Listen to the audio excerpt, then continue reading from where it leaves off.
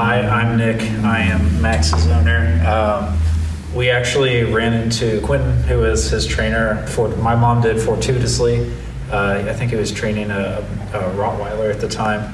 And I've never had a Shepherd before. I grew up with German Shorthairs, so they're much more of a boisterous lap dog, and so I've never had a high energy, high focus breed.